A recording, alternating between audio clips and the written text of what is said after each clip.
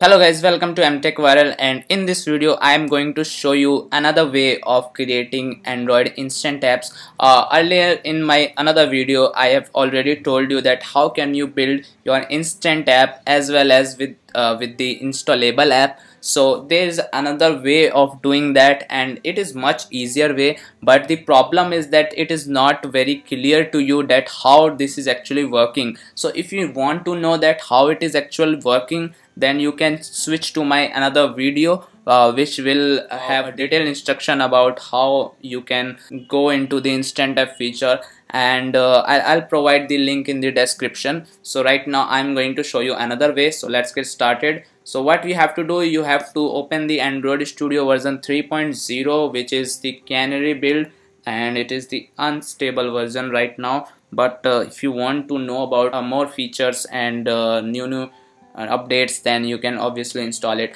So what I'm going to do, I'm going to start a new Android Studio project. I have to give the application name here, so I'll write anything which can be instant app 2. Suppose this is my application name. And one more thing guys, if you wanna include Kotlin support here, then you can check on this mark, but it can give you some errors because it is in the unstable version, this Android Studio, and I have earlier checked that it is giving some errors while including the Kotlin support. So you can skip that feature right now, because you can opt for this feature in future when a stable version will be there. So I'll press next from here, and here you have to select the minimum SDK, which should be API 23 I guess, and there is a checkbox below that which is include Android instant app support. So I'm going to click on it, and it is just going to do work for me. So I'll press next from here, and I have to give the name of the module name. So I'll give it as a feature, and I can give it as main feature. Okay, so if you'll check the package name, then it is same, then it is having .main feature. So I'll press next, and if it is asking if you want to add any activity to your mobile, so I'm selecting the basic activity from here. I'll press next.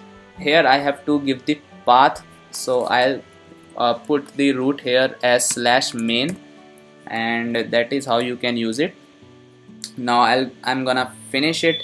So this is something which is going to give me my instant application as well as the installable application. So this is all you have to do. You don't have to do anything else apart from this, and this is something which is very good way, because Android Studio is giving you the template to work on it.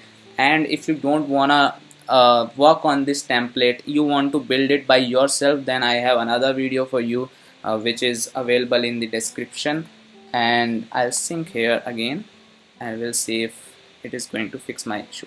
Yeah, so I have this preview here, and you can see this is having the text as hello world, and I'll just gonna say hello instant app.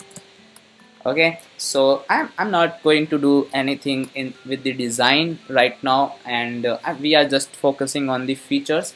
So here you can see on the left side, I'll switch to the project mode, and here you can see we have the three dark black modules, which are app, base, instant app, and main feature. So I'm going to tell you about all of them. So first one is app, which will be our installable app, and if you want to know about it in more detail, then you can obviously switch to my another video.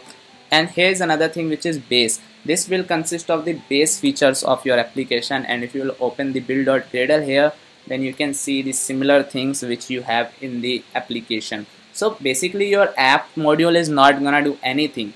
This will have only the details of your implementation project, which are two projects, which is one is main feature and another is base feature. So what you will do, you will have everything in the base feature and your main feature. Features are the modules which will have your activities or your routes for that particular instant app.